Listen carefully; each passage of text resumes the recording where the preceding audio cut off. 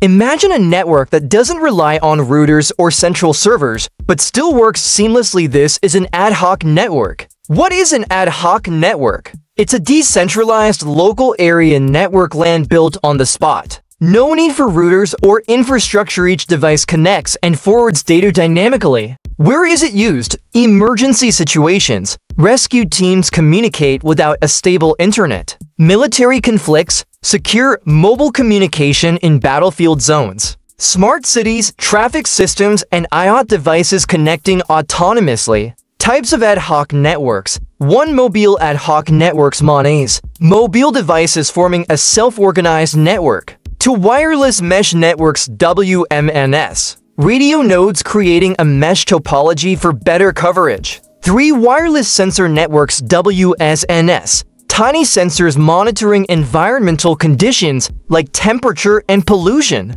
2. Variants. Heterogeneous. Devices have different capabilities and perform different tasks. Homogeneous. Devices have the same capabilities and share equal responsibility in the network. The future? AI-powered ad hoc networks will revolutionize smart cities, disaster management, and military tech. Used in autonomous drones, self-driving cars, and edge computing. So next time you hear about instant, infrastructure-free networks, you'll know it's all thanks to ad hoc networks. Like, share, and follow for more tech insights.